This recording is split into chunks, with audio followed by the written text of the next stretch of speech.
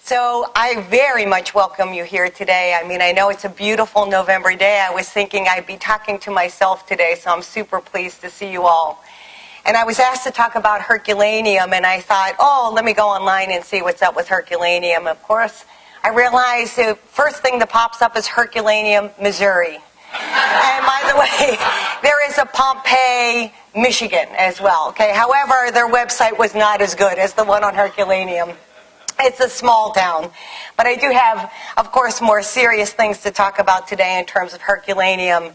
And my hope is that I can present the work of many, many excellent scholars who have done an immense amount of work, basically on the skeletal collections, especially that have come from Herculaneum.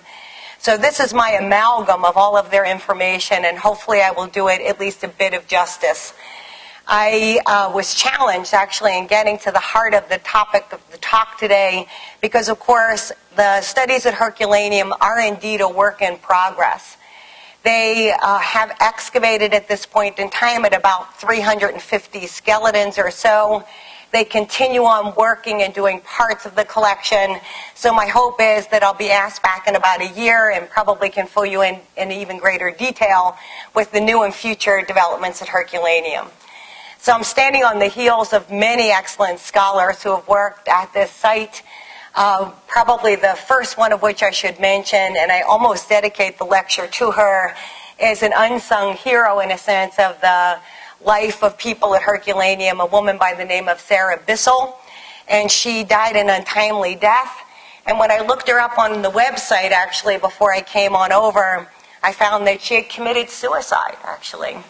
And that really sort of put a spike in my heart, and I thought, well, let me just talk about her, at least in a little bit of detail, because as all pioneers, her work was very important in establishing the real core, essentially, of this kind of work at Herculaneum.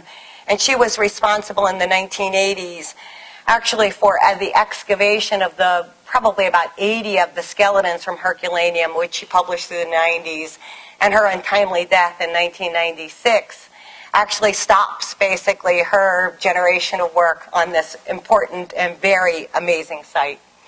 So anyway, let me launch into it, and please, I hope that at the end I can leave some moments and you can all pipe up and ask me some very good questions, and I'll hopefully be able to address at least some of them.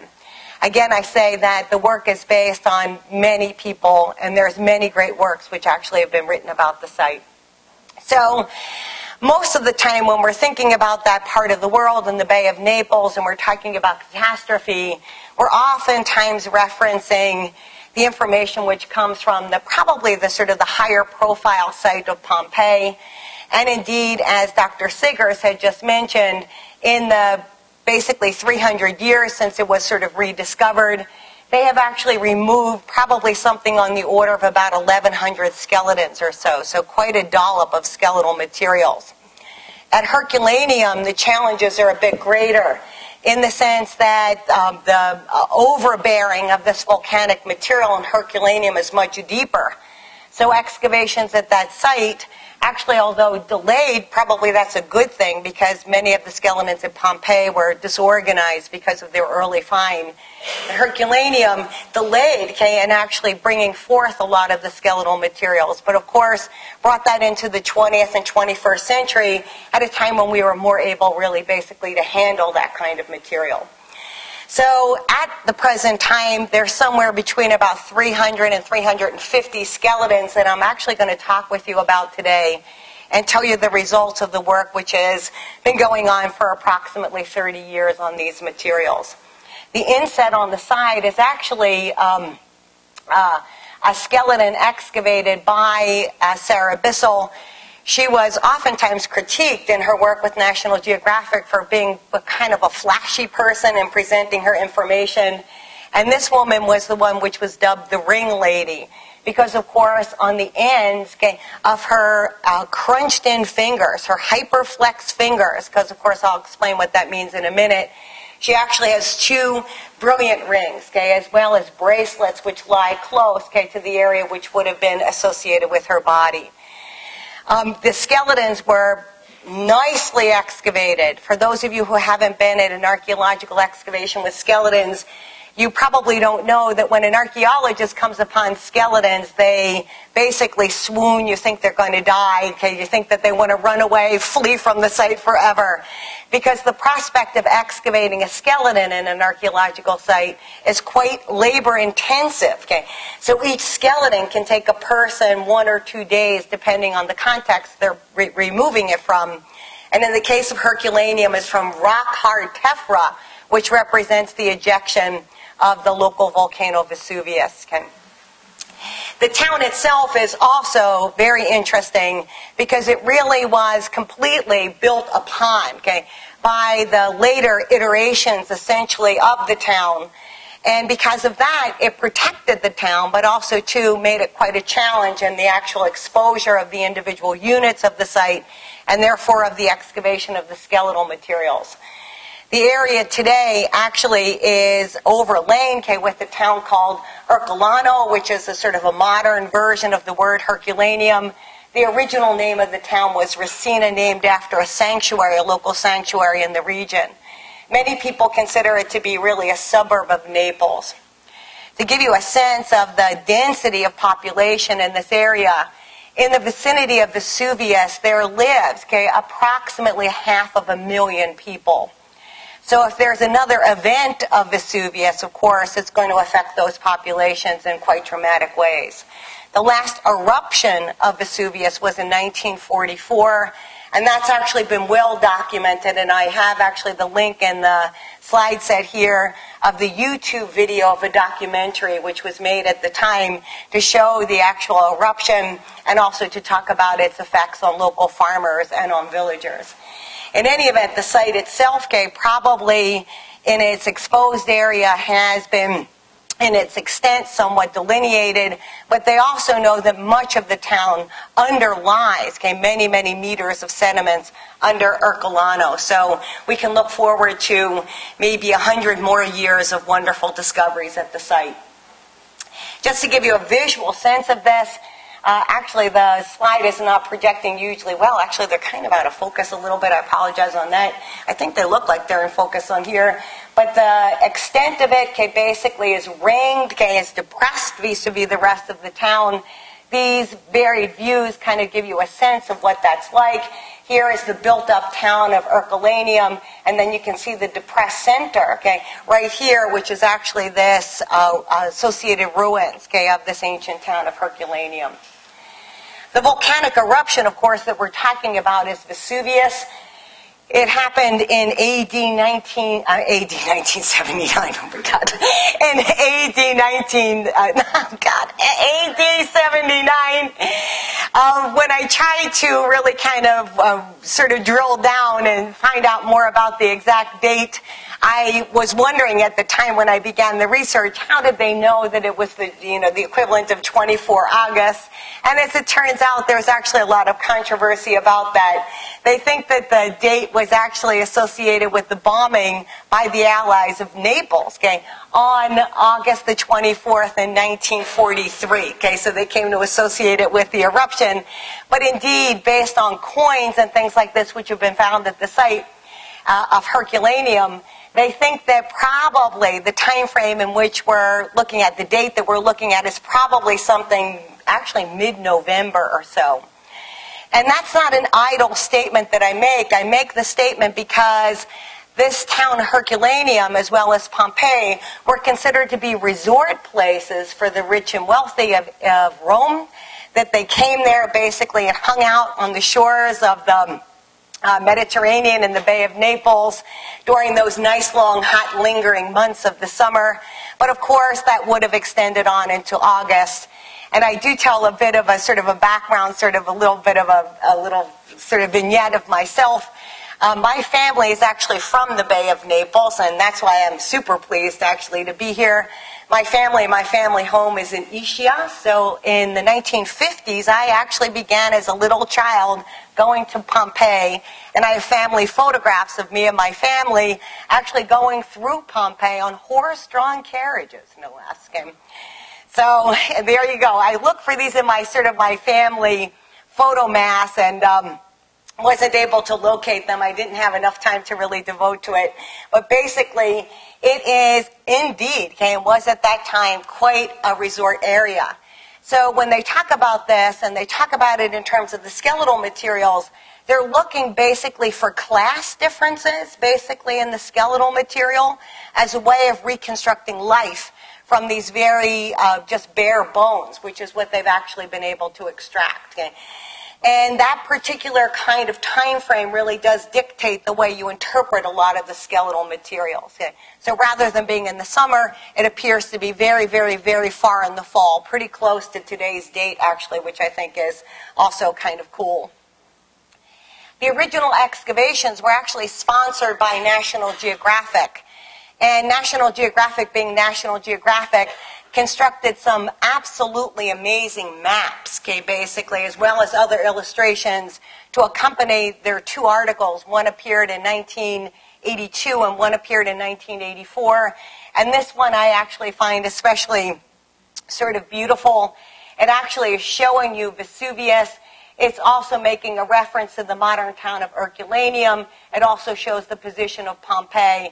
And their position vis-a-vis the mountain itself, the volcano itself, is very much instrumental in us understanding the differences between the two towns when it comes to the extraction of information coming from the skeletal material. So the next slide is actually showing you an eruptive volcano. This one is not Vesuvius. Obviously, this is a volcano which recently erupted in the Philippines. Actually, I think it was in 1984. And it's actually showing you this combination of gas and debris that's part of the eruptive sequence. Oftentimes the volcanoes, although they all, of course, take a somewhat different cast, the eruptive sequence of a volcano. And then, of course, at Herculaneum, Pompeii as well, we're looking at this first kind of air mass sort of dust fall, okay, followed by a series of pyroclastic, what are called density currents. In the case of the particular events on Vesuvius, the currents are actually called surges, which carry gas and debris, which manage to cover the whole town and its inhabitants, and killing, of course, many of them. In terms of volcanic events, okay, Vesuvius ranks among the very highest in terms of fatalities, although in terms of the great disasters of the planet, generally volcanoes do not measure up to some of the sort of the world's great disasters which have occurred, natural disasters which have occurred. Mostly they are associated with various things associated with flood and floodwaters and earthquakes, which have a much broader kind of an effect. In the case of volcanoes, their effects have a tendency to be somewhat more localized. Okay? One of the big ones, which is super well documented, which I use in many of my classes as a model of understanding volcanic eruptions, is Krakatoa in Indonesia. And there is much information which has been written about this. And of course, in the slide coming up next, I'm going to show you what's called the son of Krakatoa. And you'll see actually Anak Krakatoa, which is building at a dramatic rate, which is actually located at the junction of three crustal plates, which of course is driving, okay, this in almost a manic kind of surge, okay, of this volcano. So volcanic events, okay, basically do damage. They do damage to human life. And I'm going to do some comparisons actually to the cause of death which affected victims of the explosion of Mount St. Helens, because we've got some good information on that. I also do a bit of a comparison always in forensics, okay, because of course, as Dr. Siggers had mentioned, I do much work in forensics, and I'm very interested in burning and things like this associated with skeletal materials. I mostly work with children, so I'll do a little bit of a comparison on that score to give you a feel for what it would have been like to be associated with this event. Okay. So the next, okay, is, as I promised, okay, Anak Krakatoa. This is this developing volcano in Indonesia, and I've been told, okay, that you can actually take tours there and climb up, okay, to the summit if you'd so like to do so. I think that would scare the pants off of me, but if you would so like to do so, you could take a little trek, okay, and see what's up, okay. It is actually Krakatoa in terms of recorded volcanoes, probably the best of these. Actually, that and the volcanic eruption that happened right prior to that, also in Indonesia, change climatic patterns, okay, all over the globe for the course of at least 2 years, and this has been well documented. And they actually call that first eruptive event in Indonesia the year that had no summer. Okay, actually, the dust particles in the air reduced the amount of radiation going to the Earth's surface in such a way that it was snowing in Europe, okay, in the summertime, and there was actually no growing season in the temperate zones on the planet. That's how immense, okay, that eruption pattern was. Okay, and all volcanic eruptions do okay, this kind of global amount of climate change, as did Mount St. Helens, which altered the course of the sequence of weather in, especially in North America, for the better part of a year. In any event, okay, we can look at this area, and like all of these areas that have volcanoes, it could be in Indonesia, could be anywhere on the west coast of South America, these areas are associated with a great deal of geologic instability. And I mention this because the thinking is that the composition of the towns of Pompeii and Herculaneum in 79, when the volcano erupted, was probably very altered, okay, based on a huge earthquake that hit the area, and actually in 62 AD. So the thinking is that its function as the sort of summer resort kind of villa place was probably altered well before the eruption of Vesuvius. Thus, the interpretation of the skeletal materials are affected by a bit of a longer term, going back at least to the time of this earthquake. As I had mentioned before, the Earth, this volcano Vesuvius, has been active for a long time. I'm actually going to show you a slide with its varied known dates of eruption or years of eruption. The one in 1944 is especially interesting to me because, of course, it's so well recorded photographically. It also is videoed, okay? And that, of course, represents the beginnings of that kind of technology which can bring this sort of very real, okay, into the world at the time and very real into the future. Looking at that volcanic event, okay, in 1944 is astounding. And this particular photograph was taken by a U.S. Air Force pilot, okay, who was flying in the area at the time of its eruption. Of course, the further you go back, the renditions take on a historic cast and, of course, are viewed in a variety of different kinds of media. This one actually happens to be an oil painting, essentially, of the eruption. Vesuvius, okay, actually is in eruptive phases, okay, many times in its recent history. Actually, in fact, I really like looking at this little sort of from the top view of the volcano because, of course, this lip, okay, or rim represents the original, okay, formation of Vesuvius, okay, before it essentially blew, okay, in 79. And this is the formative sequence of the new version of the volcano. And, of course, it is considered to be a silent one at the moment, but indeed one that's quite likely to become activated again. It's also a volcano that has been associated with lots of different kinds of eruptions, including lava flows. Okay. So often volcanoes have a particular kind of a pattern associated with their eruption.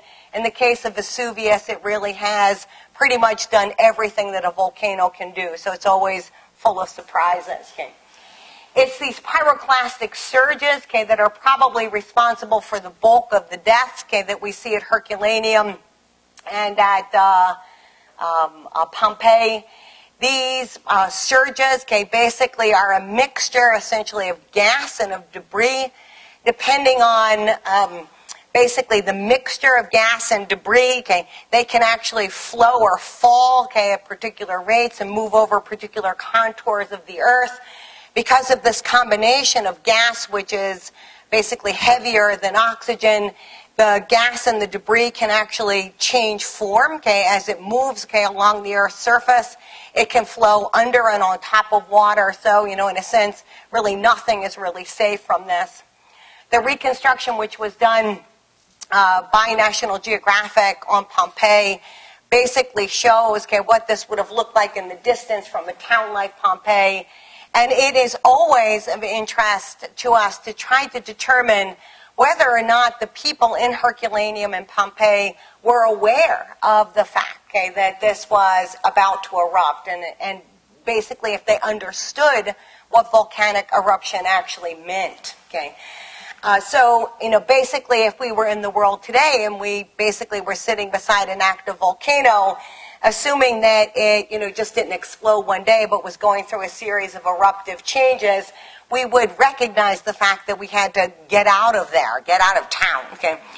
But we're not so sure, okay, that the people of Herculaneum and Pompeii would have had that same kind of impetus, okay, to really think about it in terms of its immense effects, okay, on the regional populations.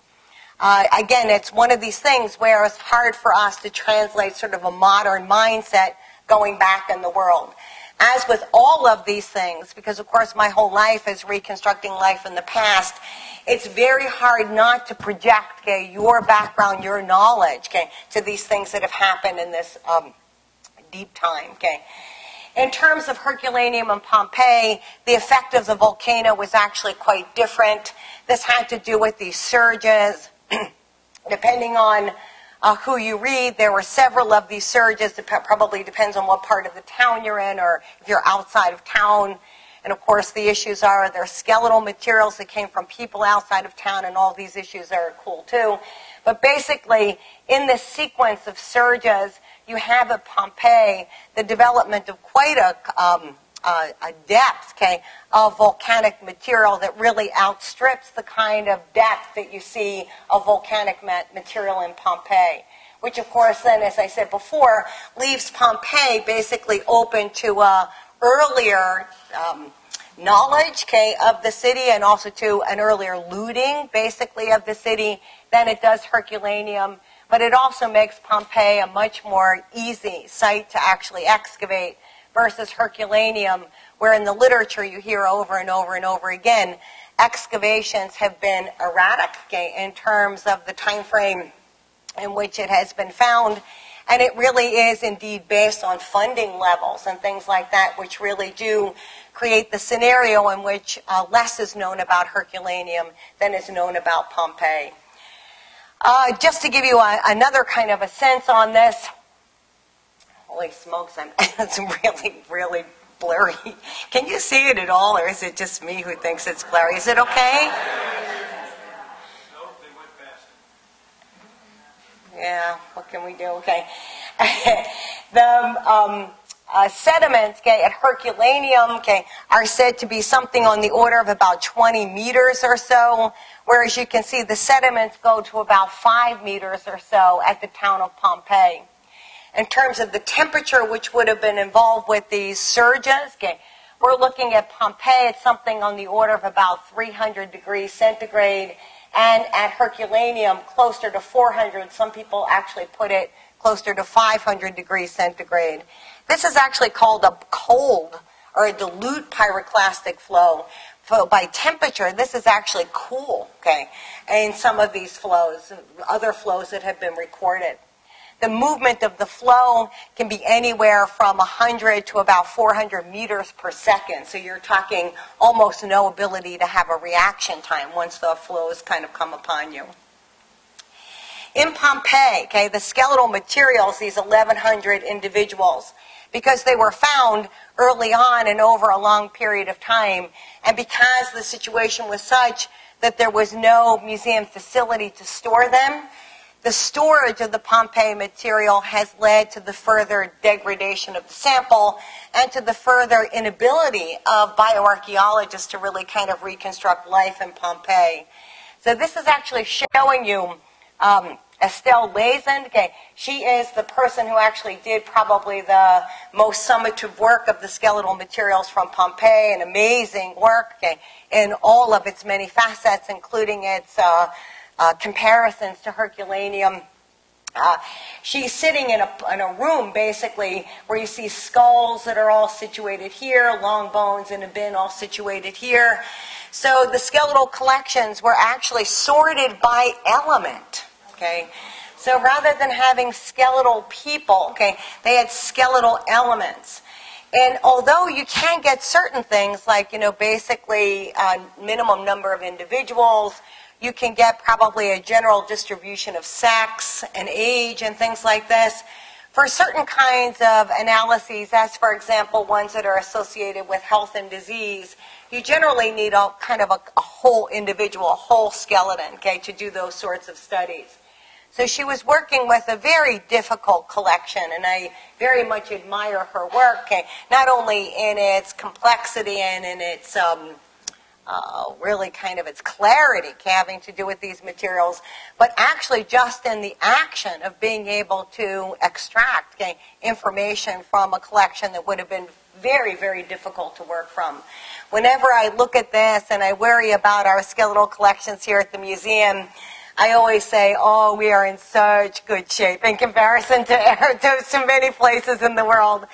In fact, our skeletal collections are in excellent condition because of reasonably good a storage area.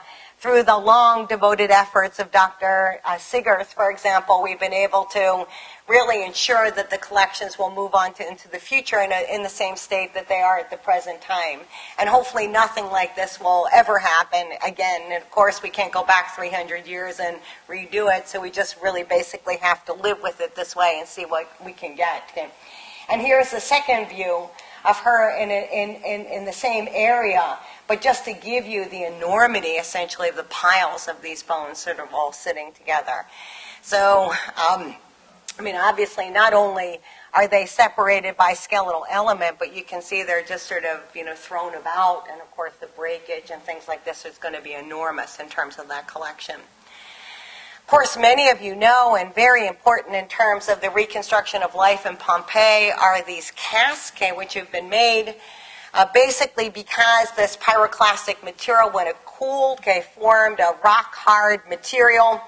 And when it cooled with the people on the inside, obviously they decompose within the caverns or crevices, which were formed around their body during cooling.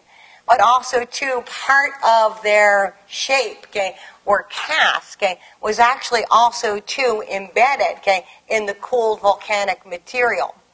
So in order to preserve that, they actually went about the process of the identification of places, the cavernous places, within the deposits in Pompeii, filled them with plaster, and of course they then in that plaster amalgamated really all of the individual skeletal elements and everything else that was part of the skeleton. But they also, too, gave us kind of a face, essentially, to those individuals. And in some cases, the faces are quite complete and actually easy to see sort of the details of the faces. I'll show you one of those in a second. So these castings, which are constantly actually being replastered, are indeed holding skeletal materials. And of course, then it becomes the issue of whether or not it's more important to get to the skeletons or to leave the castings.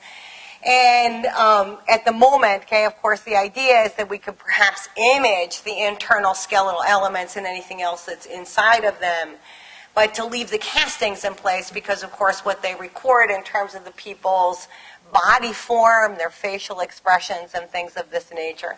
The next one is showing you an especially detailed face impression which was left in this volcanic material. So they do serve a very important function.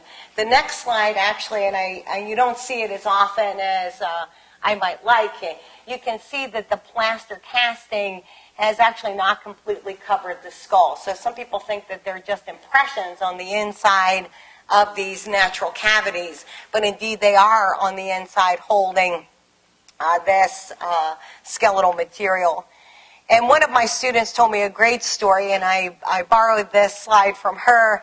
She said that in the year that she had worked at Pompeii, they had decided to fill these natural casting places, not with plaster, which of course you can't see through, but with a transparent epoxy, And so, of course, then they poured the transparent epoxy into the crevasse.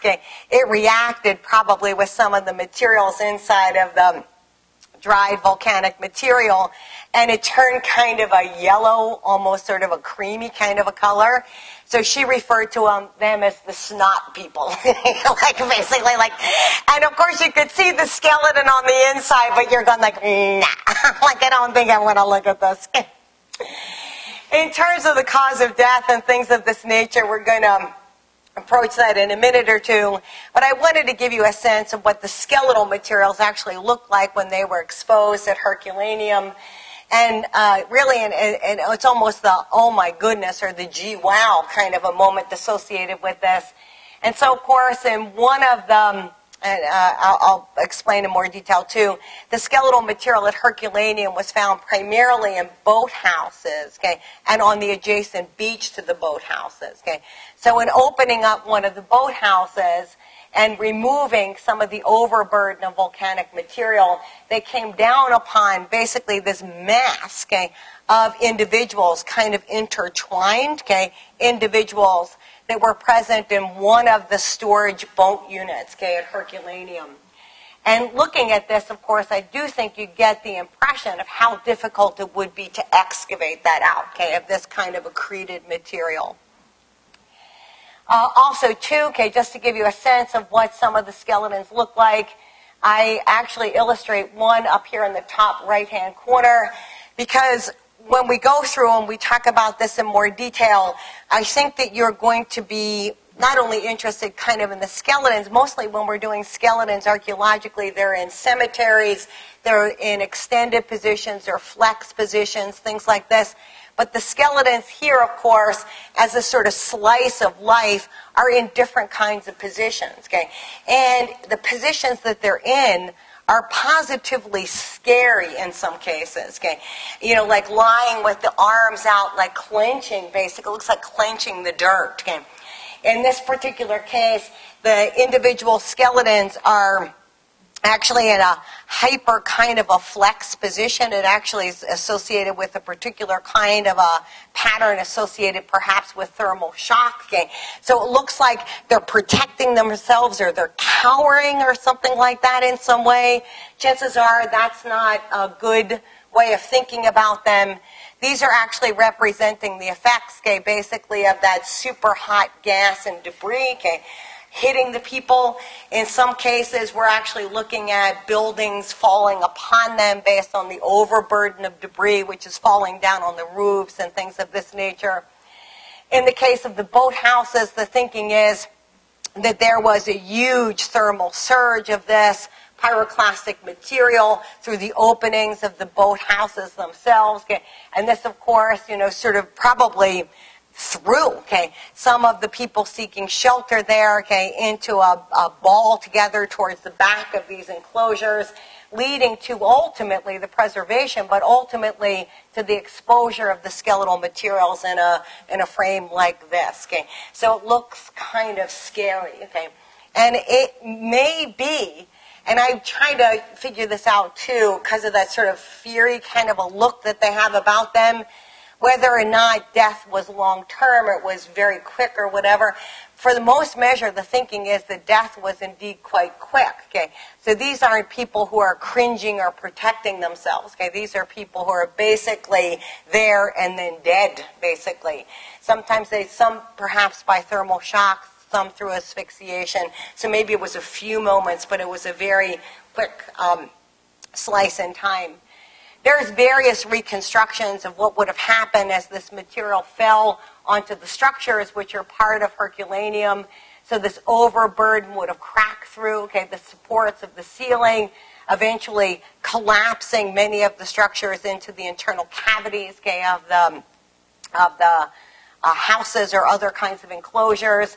That first, okay, kind of swoop, okay, of this volcanic material in the form of ash, okay, would have, of course, killed many individuals, okay, but these flows or surges later on would have had an effect, okay, of a different order, okay, a second order, okay, of group of death changes, okay, at the site. So there's Sarah Bissell, okay, she's actually cleaning some of the skeletal materials, And she, as I had said before, really was called upon in 1982 to begin the excavation of these remains in the boathouse, and eventually they found more on the beach, because it was thought initially that no one died in Herculaneum, okay? That they had a fair warning and had all left town. And indeed, many individuals may have left town, but these individuals did remain behind. It was just a matter of getting through the massive overburden and down to them that really kind of took the time and the effort. Okay, so she was called in to do this work. Okay. She indeed did find, she did excavate out in the 80s most of the material from the boathouse. Okay. A lot of this, as I had said, was published by National Geographic, and then eventually for her a series of professional publications. Okay. This is actually a view of the excavation of one of the skeletons. When I talked about it as being really time intensive, I think you get a sense of what I mean here. I also really like this view because you can see, okay, you can see the skeleton articulated, okay, basically emerging from those sediments, okay, as the archaeologist takes more and more and more of the overburden away, okay, and then eventually pedestals each one of the individual bones, okay, photographs it, and then of course removes it from context, okay. So this is as the person basically died in position. Again, something that we don't really almost ever get, okay. What are these boathouses like? Okay, what are the beaches like? Well, of course, as with all of these things having to do with the edges of our beaches of continents, they change in height. Okay. So at the time of Herculaneum, basically the beach, okay, was really basically exposing a whole area that was actively used. Of course, the beach level or the water level is quite different today. It's further away from this area, so the excavation now is basically inland and, of course, under part of the city of Herculaneum. Herculano. Here are the various openings that the boats were stored, and then the people on the beach. There are interesting questions. The next one also, too. You can see what these openings look like. They took refuge in there, okay? So there are various, okay, interpretations as to when in these sequences the people on the beach died and when the people in the houses, the boat houses actually died. These are super good questions. I mean, were they, after the first eruptive phases, did they run into the boat houses? Don't know, okay, actually. We do know that the people on the beaches, okay, are actually dead on top, okay, of the first debris, which actually blew out of the volcano. So they survived that and looked like they were running towards the ocean, something like that, really, to escape from these secondary, but nevertheless super powerful and deadly eruptive sequences, okay. So to go there today, and I have actually not been in Herculaneum, I've been in Pompeii. You, of course, are looking down into this ancient town. So that must be a really interesting kind of an effect, okay, to see this like this, okay. We also, too, know that at Herculaneum, unlike at Pompeii, we have the preservation of lots of different kinds of materials, okay. Wood has been preserved, and actually parts of the hulls of boats have been preserved in the boathouses. So you can see that there are discussions, you know, basically I think as you could just feel, okay, there are discussions as to what kind of temperature, okay, these surges actually were under, because of course they didn't incinerate, okay, a lot of these other organic materials, not that they wouldn't have been deadly to a human, but the incineration capability was more limited. That's why they think, you know, probably the temperature is a little bit lower, okay, than what sometimes it is reconstructed as being, okay. Nice reconstructions done. This one I especially like, okay, because of course it shows, okay, this first gas, okay, a blast, okay, associated with the beginning phases of the eruptive cycle. You can see that people would have been trapped in this. They think that people, okay, in that first cycle, okay, where you basically have plumes of ash and gas, okay, at rapid speed coming down, okay, on the inhabitants of the town, the thinking is that the bulk of people under those conditions died probably of falling debris. okay, more than anything else. Because depending on speed and intensity, okay, of this blast, okay, it would have carried with it a lot of material, obviously, from the volcano, but also, too, would have dislodged all kinds of materials, okay, from the town and also, too, from the local sort of seaside and also, too, from the woods and things like that and the farmhouses. In any event, okay, it must have been quite a devastating thing. There is not a lot of evidence that supports this because, in other words, there are not a lot of what we call perimortem fractures, okay, that are found at the site. So indeed, you know, basically if they were killed by falling debris, it would have been things that were primarily injuring soft tissue because the bone material itself doesn't, you know, look unusually sort of broken up as you would expect from a series of, just at the time of death, what we call perimortem fractures. Okay. In any event, okay, causes of death have been much speculated upon, and the great comparisons, at least in my opinion, are to the eruption and the dead of Mount St. Helens in 1980, many of whom, I think actually all of whom, were autopsied. There were 67 known victims. Okay, 27 of the 67 known victims, 5 died of thermal shock. This is basically where the superheated air hitting the body just basically stops. They actually, you know, they basically say evaporates, okay, essentially organ mass, okay, that it's basically an instantaneous death. The rest of them died through asphyxiation, and they reckon this through soft tissue analysis that we couldn't tell on a skeleton, and that has to do with mucus plugs in the nose and in the throat, okay, associated with asphyxiation. Okay. The rest of the individuals, they actually made the determination, were actually superheated, baked, basically, okay, within what's called the pyroclastic density current. Okay, that's in our case, the density current is referred to at Herculaneum as a surge, okay, but in that mass of material, and so they basically were cooked, okay, hopefully quickly, not too painfully, but cooked nevertheless, okay. So they think that fulminating shock, or is sometimes what's called traumatic shock, okay, occurs at temperatures of about 500 degrees Celsius, okay. They could have also asphyxiated, okay, from the high temperatures, but also primarily from the severe particle pollution which would have been present. There are some skeletons that show perimortem damage, okay, associated with flying projectiles, but there's not a huge number of them. Okay. In terms of the positions of their body, as promised, I'll make a bit of a mention of this here. Okay. So basically, okay, and what frequently happens, okay, in death, okay, is that there is a contraction of the muscles of the body. Generally speaking, the stronger muscles in that contraction will position the body in a particular way. This is called the pugilistic pose, okay, because, of course, the flexors, especially in the hands, the shoulders, and arms, will draw them in a position that looks like a person who's about to go in a boxing ring, okay. Generally speaking, you don't see that kind of an action when you're looking at a recently dead person because, of course, within just a bit of time, most of that effect, okay, that occurs in the musculature dissipates and it goes back to a relaxed kind of a sequence or place.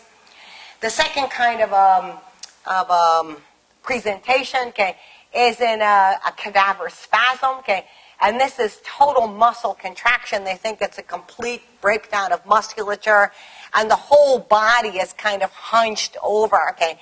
And oftentimes at Herculaneum and in Pompeii, it looks like, okay, they're in a position pushing their body up off the ground, which has been described many times as being an attempt to cover the face, okay? But chances are they're actually going into this particular kind of spasm, okay? Especially the ones that would have landed on their face if they were blown there from these blasts. And then, of course, as they crunch inward, it looks like they're sort of picking the top part of their body off of the substrate and protecting their head. Okay. But indeed, okay, this is probably an instantaneous pattern associated with the death of these individuals. I was telling you a bit about the beach before.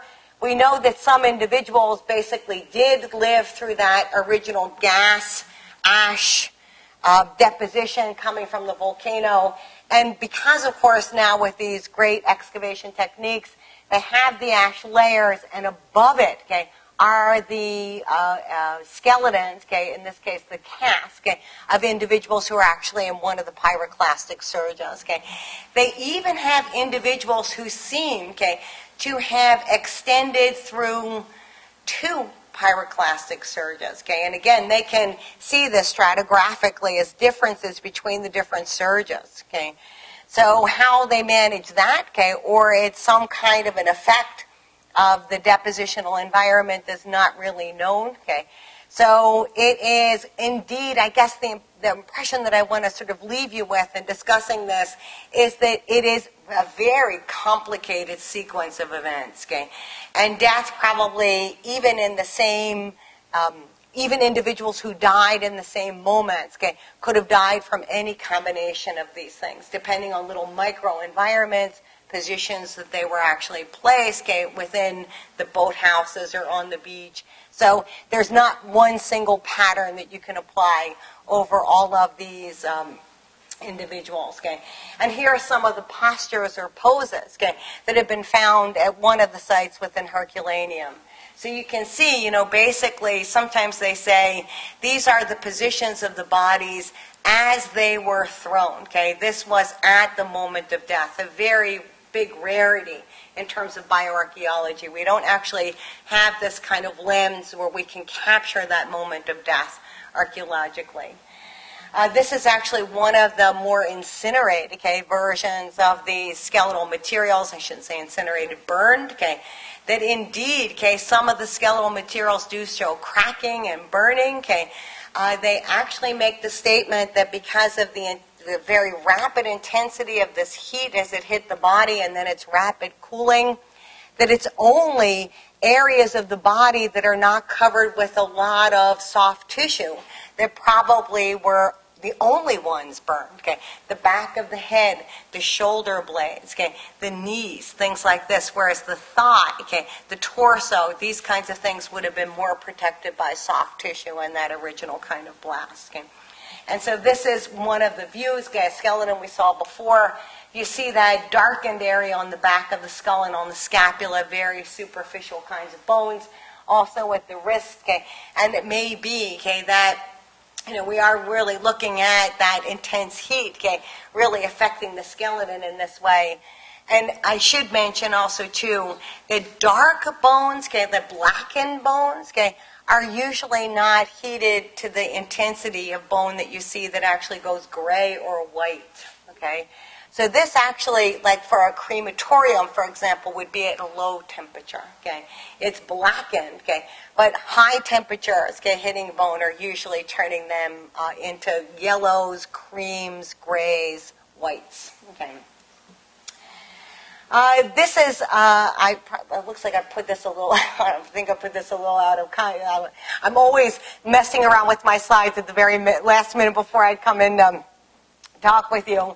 But this is actually showing you the town below the modern level of the countryside. So you can see when they talk about an excavation going deeply, and the boathouses are actually lining here. So here's the wall that goes to the town. Of course, you move down here, and you can see the depression essentially of the old town from the modern landscape. Okay.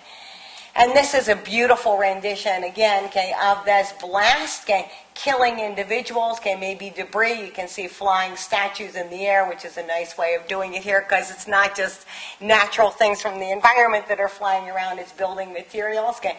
And then on top of that, you can see, and this is the second reconstruction of the same place, okay, the layers of other mass, okay, of volcanic material coming from one to several of these surges, okay. So having said that, holy smokes, I have to talk a whole lot about the skeletons, okay. So the archaeology of a catastrophe. So how are the Eagles doing? Somebody out there has to have the game on their iPhone. You don't fool me. I know you guys, especially the ones that were drugged here by their partners. I'm no fool. Okay, I was surprised anybody came today with an Eagles game. Listen, I'm one of these people that sits in the back of the room and I'm tapping out on my little iPhone and stuff like this off like the world's worst person. Anyway, let's look at the archaeology of a catastrophe, okay? And here you go, okay? There's a lot of really cool things about catastrophe archaeology. I actually work on a catastrophic sequence, which is here at the Penn Museum. It's a collection from an Iron Age site called Hassan Lu, and I've talked about that many times to members of our museum group. And it also, too, it's actually a sacking of the city. It's a murder of its inhabitants. That's a different type of catastrophe. But catastrophes are always a bit of a surprise, okay, in terms of population structure. And and it's consistent, okay, across continents, across time, you know. It doesn't really matter where you are, okay. For some reason, and lots of people have gone into great sort of feats of trying to explain this, okay. Always, okay, there is a preponderance of children, many more than what actually you would think would represent like a census, okay, at that place at that time. And there's too many women, okay. Now, you know, and this is actually showing you the earthquake and subsequent tsunami that actually hit Indonesia in 2005, actually 2004, okay. I think the photograph was taken in 2005. And this, I mean, kind of devastation, and in terms of the numbers of individuals who were killed, basically represents the same thing. A third of the individuals were children, and many more women than you would predict, okay, in comparison to men. Maybe the men all float away or go somewhere else or whatever happens, okay. Maybe they're zoomed up in some kind of a spacecraft or something like this. But this forms a good frame for us in the analysis of the materials from Herculaneum. You see what I mean? Let's see if it looks like a catastrophe, okay. Does it have that same kind of a combination? Well, indeed it does, okay. Yeah, okay. And this is not Janet Monge, like wanting it to look like a catastrophe. This was actually taken from the major work, okay, on the site, okay, by Luigi Capasso. And he actually presents, okay, this in two forms, okay, as a percentage and also too as raw numbers, okay. Almost always we think archaeologically we're underrepresenting the children, right? And we think that because they're sort of harder to find. Their skeletons are more fragile, so of course we don't retrieve them as often and things of this nature. So even given that kind of issue associated with archaeological occurrences, you can see that there's a lot of kids, okay? You can also see that there is quite a great deal of women, okay? Especially when you get into older age categories. Also interesting, because the fact, okay, that women have a tendency to have a greater lifespan or longer lifespan than men seems to pan out, okay. So I realize that I'm kind of going along a little long in time, so I will sort of bump through this, I hope, really quickly with you, okay. They do actually have the remains of a lot of, okay, actually infants, just born individuals up to the age of 5, okay. And the preservation is actually pretty good. Even more remarkably, as I had said, they actually have preserved wood from the site. They have that kid's cradle, okay? Yeah, okay, I hope someday to get there and actually look at this material because it just blows my mind, okay? They also, too, try to look at the occupations of the individuals by looking at particular ways they actually use their bones, okay? These ways of using the bones, exceptional muscle areas that are associated with particular activities, are called markers of occupational stress, okay, or of occupations in general. A lot of this kind of model was based on an amazing also sequence of work which was done in the Middle East at a very famous site called Abu Huraira. And they were looking at the action on the skeleton of women who spent probably something on the order of 8 hours a day grinding wheat for bread, okay? So the next time, okay, you think, okay, you don't want to go home and cook dinner, okay? Get down down in this position and do that for 8 hours, okay? I can assure you, okay, you will be very happy, okay, to actually, at least if it's my case, make that cheese sandwich, okay, which I seem to do every night, okay? These markers of occupational stress have been looked at in many skeletal collections. And the people who critique this, I'll tell you the critiques at the onset, the people who critique this say the following thing. In order to reconstruct life patterns based on muscle attachment areas, okay, you have to extrapolate from some known kind of a process, okay? And mostly with these prehistoric peoples, we don't know, okay, what those processes would have been like, okay? Certainly, I don't think it's a big leap to see the woman in the Middle East, okay, down there grinding up wheat, okay? But a lot of other activities are harder to sort of get to the core and look at the musculature. So they have indeed been super critiqued. And they've been critiqued also, too, at the site of Herculaneum. So Sarah Bissell, as well as, and I'll show you Capasso's work later on, too, we're looking at changes in the musculature of the hands and the shoulder associated with particular kinds of activities, in a laborer, for example. Also, too, looking at the kinds of activities in the shoulder joint associated with women's work. In this case, obviously not high-status women, but women who are there to serve, those high-status women. She also, too, did reconstructions of one individual who she actually claimed was a soldier. She did this because he was found with a sword, and I think you can see the problems if you're blowing in a boathouse. You know, anybody could have a sword associated with them.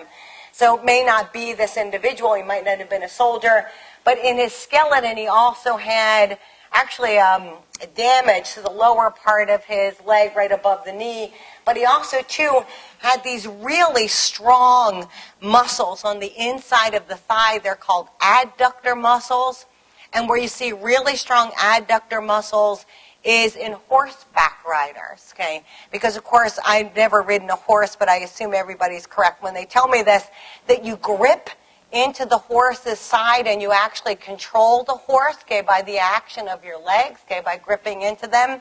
So that would be one of these markers of occupational stress, okay? Capasso, okay, did the same, actually was one of the skeletons in which he looked at finger bones, okay, and came to associate the muscle bumpiness with the wearing of particular kinds of boxing gloves, okay, which were known to exist at the time that would have made this particular effect on the skeleton, assuming that the person as a life course was operating as a boxer, okay. They also looked at these things called non-metric traits of the skeleton. I have to spend a moment and give you a bit of a background on these. These are traits that are considered to be highly heritable and actually to distinguish populations from each other. And although historically the statement is made that at Pompeii and at Herculaneum there are people coming from many different places, okay, to these resort towns, indeed, when they look at these non-metric traits, I reproduced one that actually is done on Japanese populations. So you can distinguish within Japanese populations, okay, these heritable traits. When they did this at Pompeii and Herculaneum, guess what? Okay, they looked like they were sampling one people. Okay, but even though I say that, okay, the Pompeii and Herculaneum samples are two different people. What's the story with that? Okay. So you see? Okay, so it's not as you would expect. Okay, they expected different peoples at each site, and instead, okay, they got two different people at the two different sites. Okay, so maybe people came from Pompeii from one place, Herculaneum from another place. Maybe this is just differences in the techniques of analysis. It could be a number of things. So this is why I say we await future work. Okay. We also look at the skeleton in terms of features associated with health and disease. There are some wonderful ways of doing this. The skeleton is not especially sensitive to diseases in the body. They have to be really chronic ones for them in order to affect the skeleton, but we do have some indicators of these sorts of things. Okay. One of them are these lines on teeth. that are associated with problems associated with growth and development in children. The lines on the teeth, okay, of this individual indicates that when that tooth was forming, actually that's a premolar tooth, probably it's forming at about 6 or 7 years of age, that child was challenged in some way, either through a fever or probably something much more likely like a fever associated with nutritional inadequacy, something like that. And although we do get a high incidence of hypoplasias, okay, in the population at Herculaneum, okay, it's called the osteological paradox, and here it goes, okay. When you see the lines on the teeth, you know the kids were sick, okay. But unlike in populations which are not doing so well, the sick kids die in those populations. In populations where you have the maintenance of populations, okay, through some kind of an intervention technique, the kids actually live. So you see these hypoplasias, you think the kids are sick, but actually it means that the kids were sick but lived. Okay? So it's actually a positive indication, essentially, of the quality of life, okay, at the time in that place. Okay? And here's a close-up, okay, basically showing you more of these hypoplasias. You can see them, this is a scanning electron micrograph of them in much more detail, actually, too.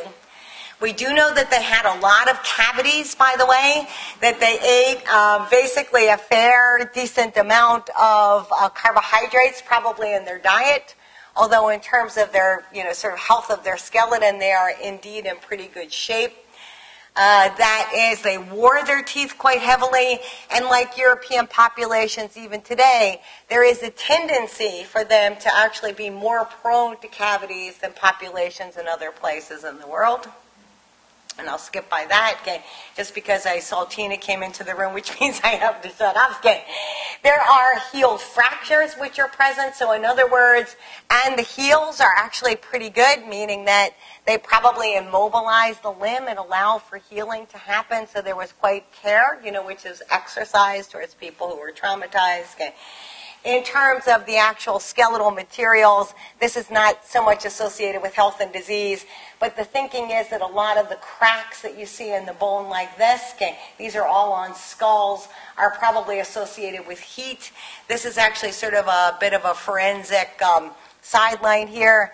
There's always the statement that when a person dies in a fire, whether or not their skull bones actually explode, okay, that's associated with sort of a superheating of the brain inside of the exoskeleton of the skull. Generally speaking, that doesn't happen in most kinds of fires, but in this kind of fast, almost flash heat, okay, associated with Herculaneum, indeed it does seem to be the case. In terms of other stress indicators, at the top of the eye orbit, okay, there is a pockmarking which is called cribro-orbitalia, which is actually found in many of the people, okay, from Herculaneum. This is active cribro-orbitalia. This is it on a Herculaneum specimen healed. It is associated with anemias, okay, and this part of the world has a very high incidence of thalassemias, okay, which is associated with malaria, okay, which was common, okay, in the southern circum-Mediterranean, southern parts of Europe, okay, at this time frame. So they lived.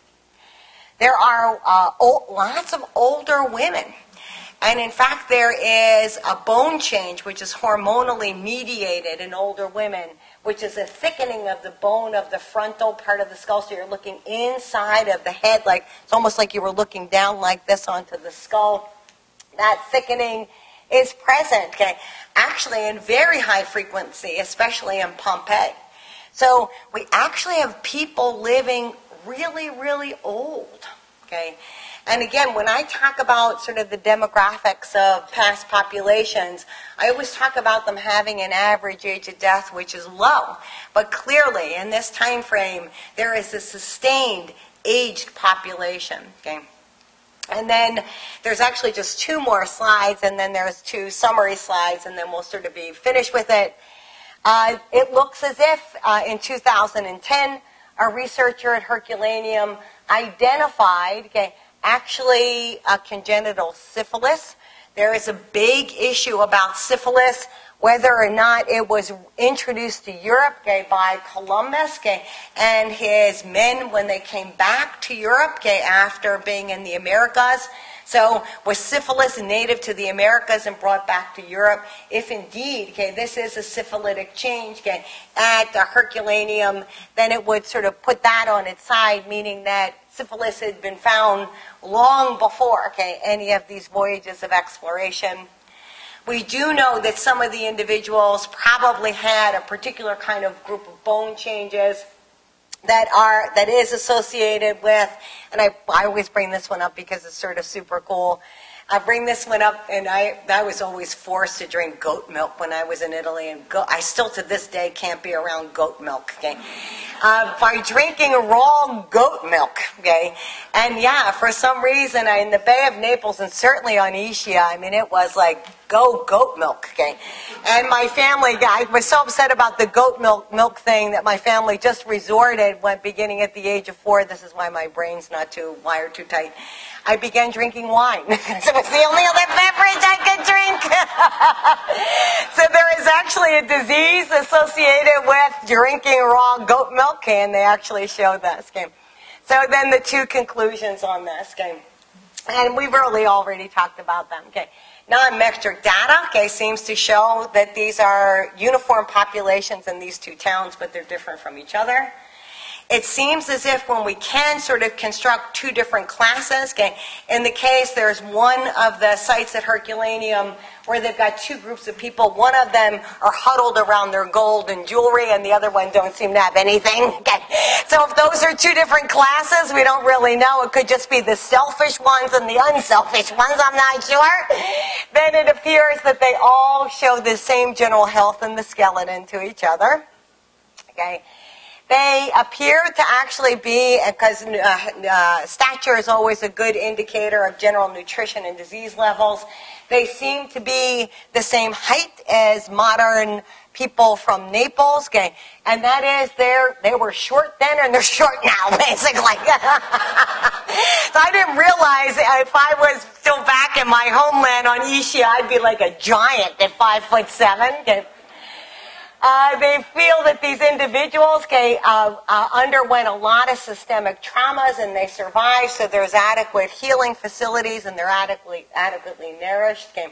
And their lifespans were close to what they are in the modern world. And if that's any indication of essentially a healthy, basically a nourished, relatively healthy population, then they certainly fit the bill. So I will keep quiet and ask if can I take a couple questions, Tina? Maybe take a couple questions. Hopefully I can answer them. I'm not really sure.